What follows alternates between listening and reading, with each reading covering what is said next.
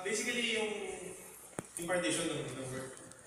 Yung creative output galing lahat sa subject, yung concept, yung scripts.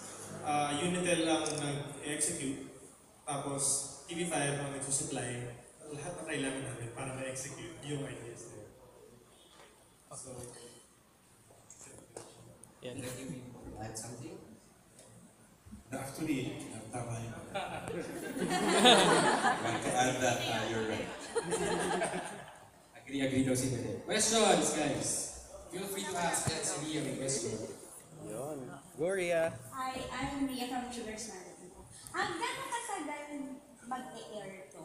Kasi di ba usually yung mga Unitel, parang movies lang sila, parang gano'n. Tapos ito, gano'ng katagal siya mag-e-air? Is it gonna air for parang mga serye sa TV5, or 3 years. 3 years, congratulations. Gandang tanong yun. Kasi actually, mini-series siya. It'll only run for 9 years. Hindi siya may extend yun. Kasi yung story niya, dahil mystery siya, ilalapit namin siya yung team. Lalo sa mga closing team. So, saktong-sakto lang for 9 episodes. Yung una, when we were in the process of pre-production and production, parang natuwa kami. And it was suggested na mag-extend pa. Ginagawa ng ibang program. Pero feeling namin, parang pag nahindang mo masyado yung episode, nawawala na yung integrity. Madadyat na yung story. So tama lang yung time. Miniseries siya. Hindi siya yung maging successful tumasa rating. Minsan mga 3 years pa. di ba? Ang pogi. Para siya band of brothers. Parang going into yung gano'n mindset natin. Tapusin natin ng swak. Thank you. Questions. Ito, follow up lang po. Yes.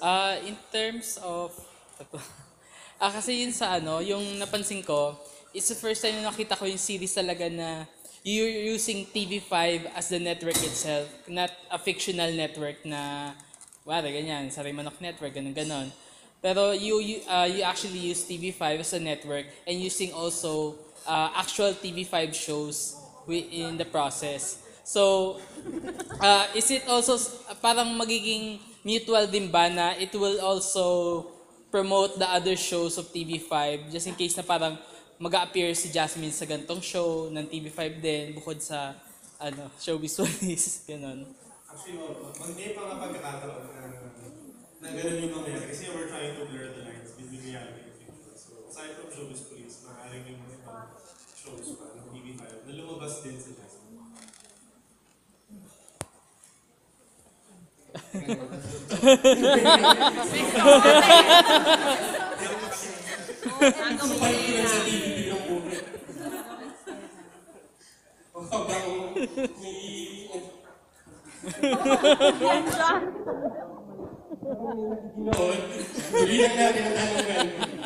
Questions, guys.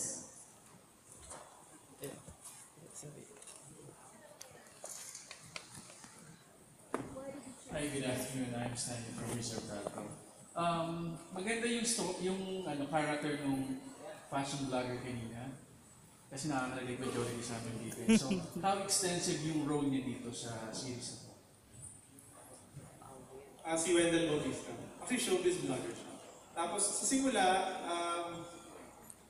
friend siya ni Jasmine. Pero, ayoko i-giveaway yung pero lalaki yung role niya kasi yung career niya, lalago kasabay ng paglago ng career ni Jasmine. Tapos parang magiging parallel yung pagkangat nilang dalawa. Tapos yun, makikita mo kung paano sila kasi friends sila, pero yung isa celebrity, isa hindi. So makikita mo yung dynamic nilang dalawa habang friends sila. So, ganun din yung mention nyo kanina na you're going to put an update doon mismo sa website niya where we could see details. Yes. How frequent yun? At least once a week. Actually, every day. Every day. Wow. Sa main chika, meron siya. Like it. Yeah. Actually, if you look at it now, the content goes way back to early this year pa. So, January pa lang yata may content sa nilalagay. So we can pick from the blog. yes, you On the can. Check it website. out, tapos makikita na, even back then yung mga articles sila tungkol. Alright, we'll just get it. Thank you. So may question daw kung bakit daw si Jasmine ang pinili natin lead for the show. Direct. Hindi, kasi si Jasmine si na. Pero, bakit hindi? Bakit hindi? Siya yung yung pinaka, one of the freshest face sa TV today. And very interesting kasi yung start nung series, nung pilot episode, is about Jasmine. Kung ano yung nangyayari kay Jasmine in real life, except for the boyfriend. Na nanalo ng isang acting award. So, ganun din yung career niya. So, it's the most ideal personality or character na pwede namin gawin. Pero actually, they approached me first for the role of Jasmine. Sabi ko, hindi pa ako handa for you.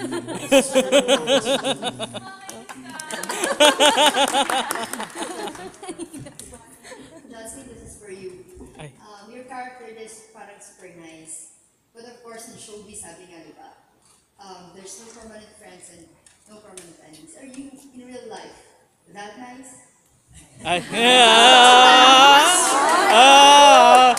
I like to believe that I'm a very nice person. I make sure I don't cross people's paths. If I do, I take an immediate course of action to mend relationships or to make sure that we understand each other, even if I don't agree with whatever action has been done. And I think I'm a nice person. Yeah, you look like one. Another thing pa dyan. I'm a true friend. So how do you deal with showbiz people whom you think are not really nice to you? Well, you just learn to kind of go with it. As much as a lot of artists that I've talked to, we all speak about the same topic, which is yun-yan. There are so many people that you just don't know if they're being real or not. But at the same time, it comes with a business. You know, it's as much as it's art and it's your